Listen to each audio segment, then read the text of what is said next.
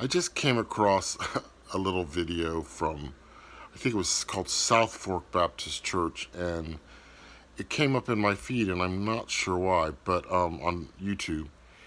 And the Baptist minister was attacking Our Lady, and he was attacking the Catholic Catechism. He had a copy of the Catechism, and he had a copy of his heretical Bible. Why do I say that?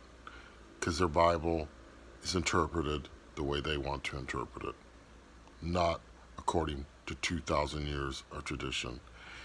And my other channel on YouTube is fundamentally non-Catholics. I would say 90% are not Catholic, and I have to be always using kid gloves and walking on eggshells.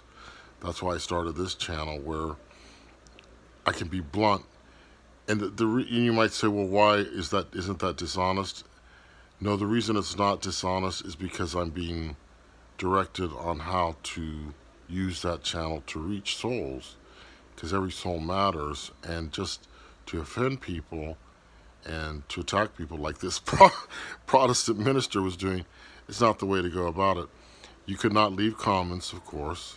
I always hope that people can leave comments on all my videos.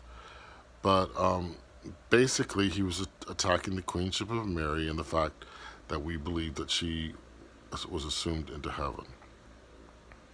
And I'm praying for him, and I kept the video so that I would remember to pray for him. Because as Catholics, we know you cannot be saved without Our Lady. That's just how our Lord designed it. That's the beauty of the whole redemption story, of which God the Father is the author. And isn't it a beautiful thing what he has made?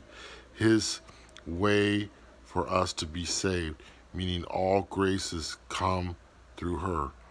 If you try telling that to a non-Catholic, you're not going to get anywhere. They'll just turn you off right away.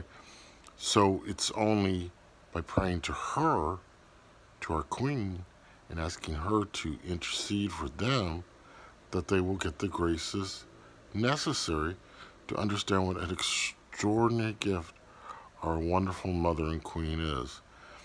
And I try not to get annoyed. I know that they're limited, that their knowledge, their information is limited, because they choose to be. They have so many holes in their teachings, and we don't, because we have the magisterium, scripture, and sacred tradition, and that's like a stool being held up by three legs, and you pull away one of those legs, it kind of falls over or topples, and they have one scripture, and it's in the middle, and that table, that stand is not going to hold up. It's just not. But here is the reality. The reality to those that attack the church. For those that attack the church is like a mountain. And it's like a mountain taller than any mountain on planet Earth. And it's made of solid gold and silver. And it blazes in the sunlight. It's so glorious. And this mountain cannot be touched by man in any way, shape, or form. No matter how many corrupt, misguided priests and bishops are in it, it remains this amazing golden silver mountain, glimmering, flashing in the sunlight. And those that try to attack it, you know what they are?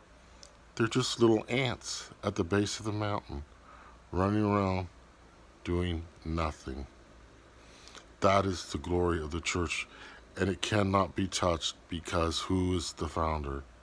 Jesus Christ. Who is the mother? Our Lady and Queen.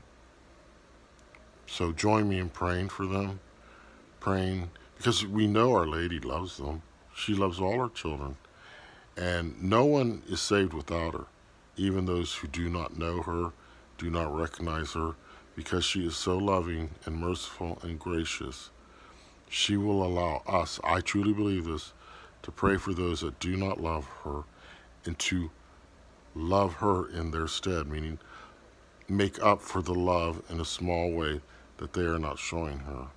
And that, my friends, is how they will get to heaven.